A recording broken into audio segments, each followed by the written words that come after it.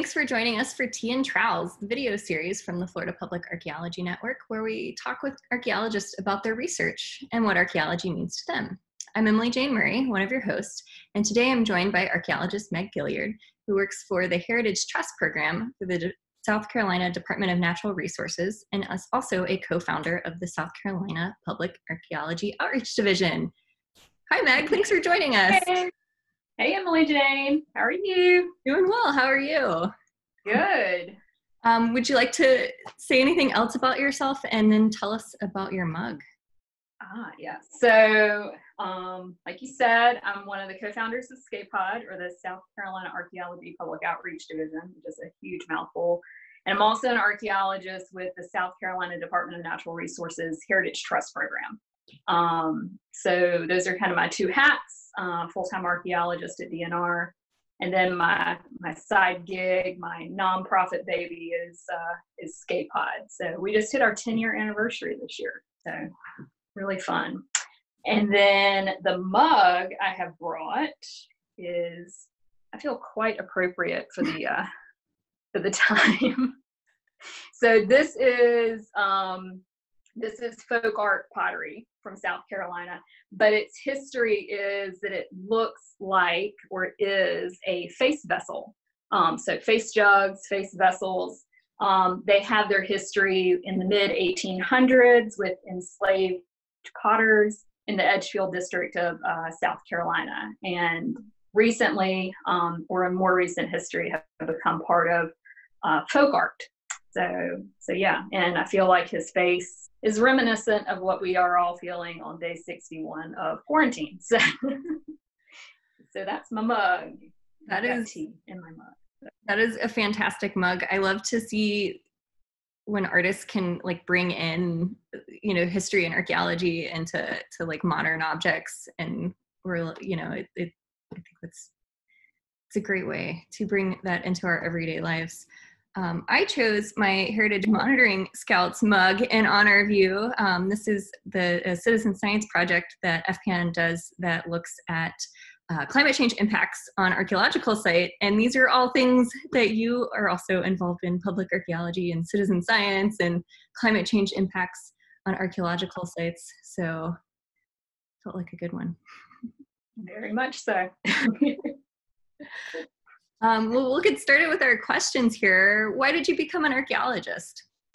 Okay, so when I was little, like when I was 5, I used to want to be a paleontologist, and I'm sure a lot of archaeologists wanted to be paleontologists. So I had the dinosaur book bag, the dinosaur pencil box, and I was able to find, I've gotten rid of those things, but in 1989, Crayola came out with movable dinosaur crayons, and I still have a whole set of these things. So that's like circa 1989, Meg Gilliard's favorite things. So yeah, so I used to want to be a paleontologist, kept that dream alive for many years, and then in college, I was actually a journalism major and had an anthropology minor. And by about my sophomore year, realized I was taking far more anthropology courses and archaeology courses than I was journalism. They were starting to even out, and was really enjoying them, doing well in them, and thought, well, maybe I need to declare a double major. And then realized you can't do that at the University of South Carolina, which was where I was enrolled. I ended up having to declare a dual degree. So I have a degree in journalism with an English minor, and then a degree in anthropology with an archaeology focus. And it was simply because I love both sides of those two degrees. So with journalism, you're telling the story of the now, here and now, the people that are around you. And then with archaeology, you're telling the story of the people who came before us. Some who didn't write down their own history or were misrepresented. And so I felt like that kind of allowed me a perspective on the present and the past. And so that's what kind of drew me to archaeology. I like that. I actually also studied broadcast journalism in undergrad, and I never quite thought about the connection of storytelling that runs between the two of them. I didn't want to become a reporter. That's why I became an archaeologist, but like, yeah, I was always more the photographer. Yeah. But yeah, that human story, I mean, I think that's what we're all after is the truth behind the person, those individual lives, and how that makes a bigger story of humanity. Yeah. Well, can you tell us about your research? And the trick is we're giving you like 30 seconds. I guess we can all just call it a minute at this point because we're all to keep it to 30 seconds. But everybody's research is so dynamic and so, I mean, so wieldy. Over the course of years, you find your research just kind of grows in crazy directions. So my research, I kind of thought about this. I was like, gosh, I do so many weird little things. But I guess the best way to encompass what I do is I really study the visual representation of archaeology. And I've been doing that since I was an undergrad. And so that encompasses, you know, how we use photography and now photogrammetry in the field, how we use film, how we use audio and sound. And it's not only how we represent ourselves, but how do we as archaeologists want to be depicted? What message are we sending out? How do we control that message? And how do we allow other people to tell our story and to tell the story of the people and communities that we are researching in a visual and auditory sense? And so that's kind of the overarching research that I do. But I also focus on disaster preparedness and recovery, or heritage at risk, with the sites that we're losing to coastal erosion and climate change. And then I also focus a lot with archaeology outreach and education. And that's K through 12 as well as adults. So in a nutshell, that kind of encapsulates my area of research, and then most geographically specialized in South Carolina. Very cool. Yeah, I don't think a lot of archaeologists think about like the how, you know, like outreach. It almost is as much of like how we represent ourselves. You know, telling about the sites and the people from the past are, you know, an important part of it. You know, but it also becomes like, I joke that we do PR for Florida archaeology at FPN. You know, because it's also like, how do we represent ourselves to help. And that gets wrapped up in like making the case for folks from the past in certain ways. Yeah. So. Yeah, definitely. Well, what are some of your favorite tools that you use in your research? Okay, so we like our stuff as archaeologists. We have a lot of tools, and Emily Jane's been on our sites for DNR, so you've seen all of our toys. So I don't have the backhoe here with me. So two of the tools, so I picked two. So two of the tools that represent me as an archaeologist the most are, of course, my camera. So I usually have a couple of cameras with me on site. So I have two here with me at my house now. So I shoot with Canons. I've always shot with Canons. You'll have people who shoot Nikon or Canon. But I'm a Canon girl, and so I have a 60D with a 18 to 200 lens on this one right now. And so that's my field camera. So I'll be shooting personnel shots as well as stratigraphic shots and things like that in the field. And then my most recent purchase is a EOS 60 Mark II, and it has an extra battery pack on the bottom so you can shoot it both ways. But this is an extremely high-res camera. It shoots 4K video, and I'll use this for photogrammetry. So right now it has a set lens on it at 24 millimeters. And so photogrammetry is another thing that I do in the field that you can see in our documentary films on our website. But yeah, so cameras are a big tool that I use in the field. And then the other tool that we all have is a rucksack or a bag. So we're always really specific about the type of bag you want. Mine is currently covered in pluff mud from an island. I have not thrown it in the washing machine. We were closing down a site right before quarantine. But I picked up this bag in Ireland when I studied abroad in Galway over 15 years ago, and it has been on 3 continents with me. So it's really, really important to me. It holds my lunch, my med kit, my equipment, and it'll go anywhere with me. So, so those are the most important tools in my toolkit. A good bag is very important. And I always say the first rule of archaeology is you don't get separated from your lunch. So that is key to keeping your lunch close by. Right. Your lunch or your water.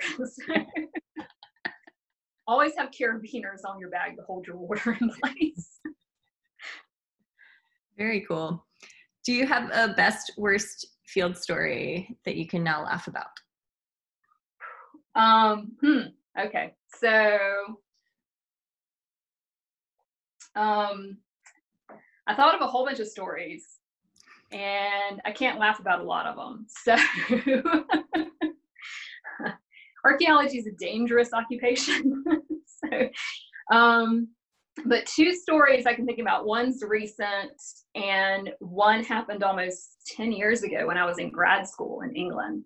So I'm sure a lot of people have been sharing field stories about horrible working conditions and bugs and animals and that kind of stuff.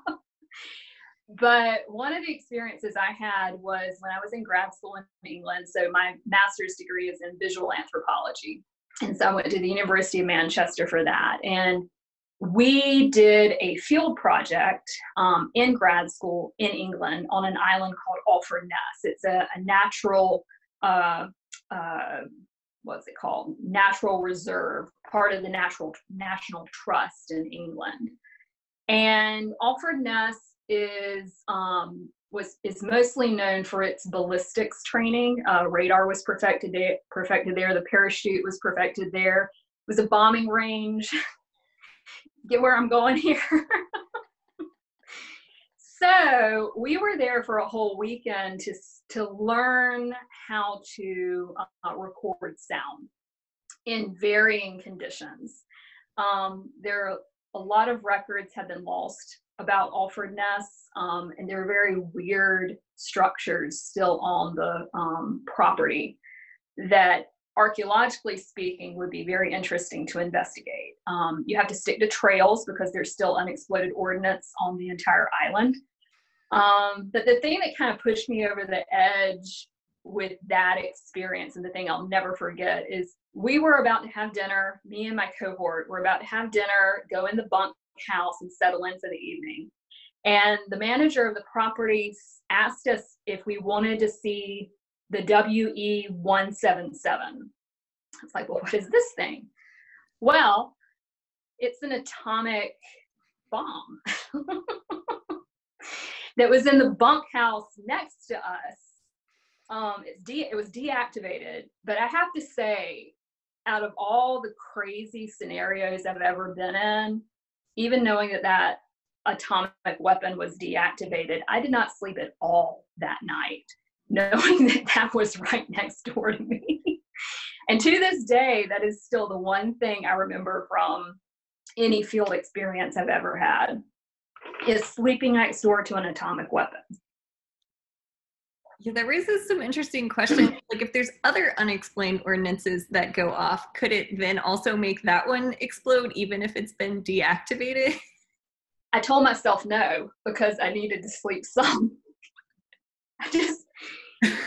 It is still to this day the most bizarre field experience I have ever had in my entire life, but it is very memorable.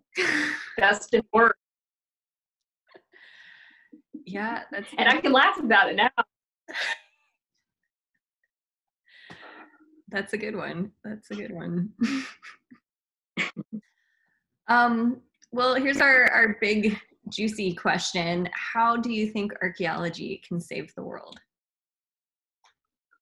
I think the thing with archaeology is we have a really archaeologists across the board. We look at the forest and the trees. So we'll look at the broad span of time in terms of millennia. That's how we think of human history. But we are absolutely obsessed with the details of that history, down to the smallest pottery sherd, the fingernail imprint in the brick, the stratigraphy, every little minutia that we can absolutely investigate. And so I think the one thing that we can, contribute to how we're going to help, save the world is that kind of way of thinking about the world, looking at the big picture and looking at the small details and taking it all in stride, and always asking questions, even if you think you found the answer. Go back to your reports and rewrite them. Go back to the collection, look at it again.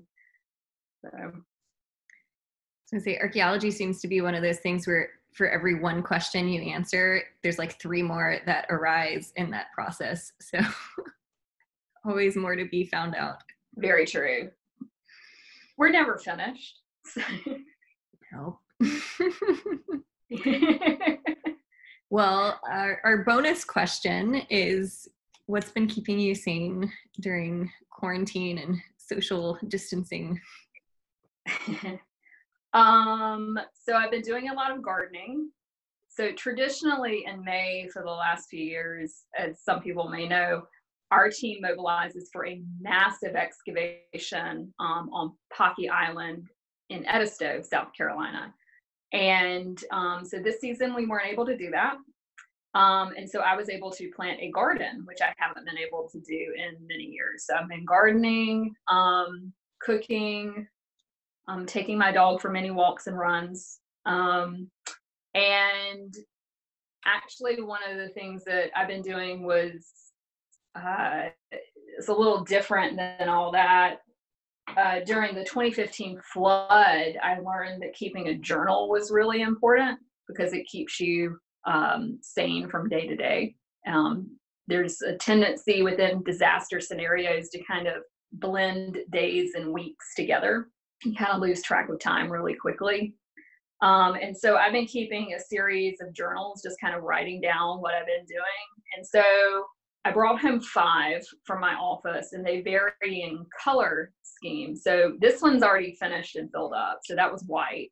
Now we're on the tan. Next is going to be brown, then blue, and then we're in red if we hit day 250. So that's how I'm keeping sane. We're on day 61 now. So.